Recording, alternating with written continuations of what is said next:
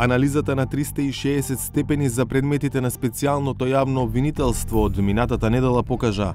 И додека сите институции велат дека совесно си ја вршат својата работа, фактите велат дека по 2,5 години судење на над 100 обвинети лица од страна на СЈО, меѓу кои поранешен премиер и министри, зад решетки се само 2 лица.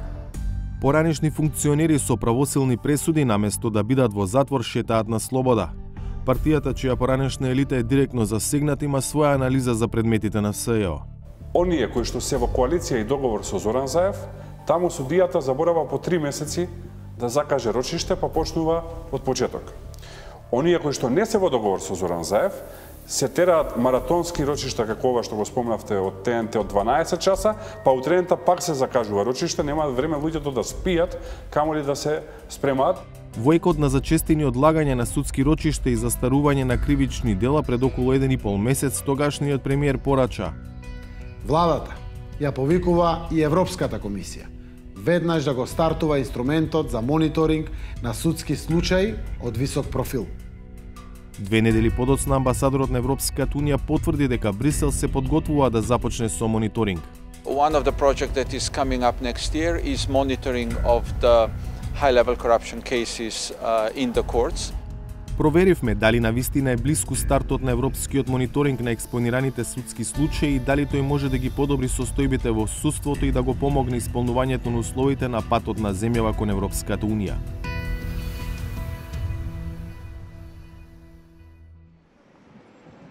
Европската комисија секоја година објавува извештај за реформскиот напредок на земјите што имаат аспирации еден ден да станат членки на Европската унија. Заедно со извештаите, комисијата презентира и други документи со кои ги посочува заедничките проблеми и приоритети за овие држави. Overall, the region needs to deliver more genuine and sustainable results on key issues such as the rule of law, fight against corruption, organized crime, fundamental rights. За да помогне да се подобрат состојбите во овие области, првпат во февруари 2018 година, а потоа и во мај минатата година, Европската комисија препорача: треба да се воведе мониторинг на судските процеси во областа на сериозната корупција и организираниот криминал. Идејата на Европската комисија за мониторинг на експонираните судски процеси е логична последица на пристапот во кој поглавјата 23 и 24 кои ги опфаќаат владењето на правото, независноста на судството и основните човекови права се темели на преговорите за членство за секоја земја кандидат. Овие поглавја според актуелната методологија први се отвораат и последни се затвораат, што ја покажува важноста на овие прашања за Европската унија. Оттука, ако мониторингот треба да помогне за подобрување на ситуацијата во судството, дилемата е како ќе изгледа тој процес, кој ќе го спроведува, колку ќе трае. Прашањата ги упативме до шефот на Европското представништво во земјава. So European Union or European Commission decided to fund a project which will start this year and it will go on for about 3 years. Worth of 6 million in the whole region. It will be implemented by the OSCE. We are now talking to the OSCE because they have experience in monitoring court cases. So they will be the partner that will be doing that. Do you have any start date, approximation, and quantity? How many cases are we talking about? I think these are details that are being now worked out between the Commission and the OSCE. Also, the whole process and indicators that will be important in monitoring of the cases. So I cannot share yet the number of the cases. I think it will be significant number of the cases that will be monitored. And it will start this year, but also we don't have the start date yet. И во Министерството за правда се уште не го знаат датумот за почеток на мониторингот. Велат дека со оглед на тоа што станува збор за регионална иницијатива, ќе треба да се почекаат и останатите држави од соседството. Од правда потврдуваат дека Северна Македонија веќе дала согласност за овој процес.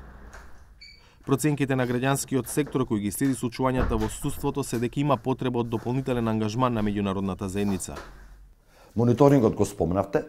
Значи, сметам дека тоа е од тие поелегантни начини, бидејќи се обезбедува дека самиот процес се спроведува во тие некои законски норми, се почитува процедурата, дека правата на бранителите се заштитени. Брисел очекува од овој проект да ги идентификува недостатоците и проблематичните системски прашања и да даде препораки за во иднина. We hope that this project will help first judiciary to improve themselves, improve how they deliver justice. It will hopefully increase the trust of the citizens into judiciary, and it will help us to assess better how we can assist judiciary better than all the authorities better than we've done so far. But I have to mention that in the whole process, there are certain principles that will apply very strictly, which is non-interference in judiciary, total independence of judiciary and the cases where we will not interfere, and the right to defense, the right to be innocent until proven guilty, and so on. So these are all principles that will very strictly adhere to. И во новата методологија за пристапување која Европската комисија ќе ја објави на крајот на месецот, а читајќи го францускиот нон-пейпер врз основа на кој се кројат измените, владењето на правото, судството и основните права остануваат суштински критериуми од стартот се до крајот на преговорите за членство.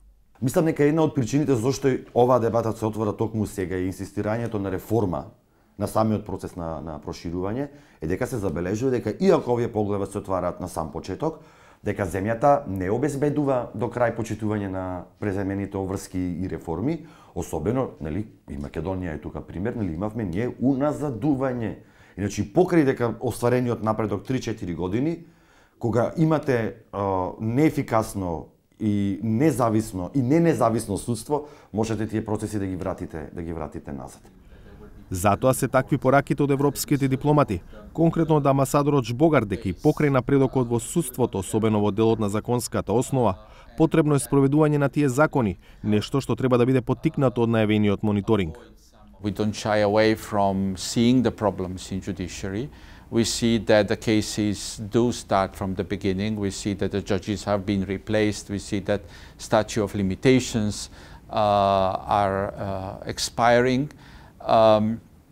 So we have people coming to us, defendants coming to us, presenting their concerns as they see them in the court. So we don't shy away. We are aware of the problems. But we believe that with the reforms that the legal system that is already in place, and by strengthening the judicial institutions, they can deal with these issues internally. Why is European Union, European Commission not so much for vetting of the judiciary and the prosecution in North Macedonia? I see now in this public debate that was in the past few months that we have different understanding what does vetting mean. And as I said, we don't shy away from seeing the problems in judiciary, but we believe that general vetting, which for us stands under the name vetting, the general vetting is not necessary. We don't see the universal misbehavior in judiciary. We see that minority of judges and prosecutors are maybe politically influenced, and we believe that they could be subject to professional ethical rules or possibly criminal liability, but that they can be dealt by judiciary in themselves. We believe that institutions of judiciary, like Judicial Council, should be supported, should be strengthened, and that they have important role to bring better behavior in judiciary. And first of all, I think we have to start from politicians who should stop interfering and commenting on judiciary. Европската унија нема аки, заедничко право во областа на судството. Системите се различни во секоја држава членка во зависност од локалните традиции и специфики. Но ЕУ има заедничка цел кон која се стреми во оваа област. Судството во сите членки да биде независно и ефикасно, да испорачува правда, законите да важат за сите подеднакво, а граѓаните да веруваат дека навистина е така. Најавениот европски мониторинг треба да му помогне на македонското да стане европско судство.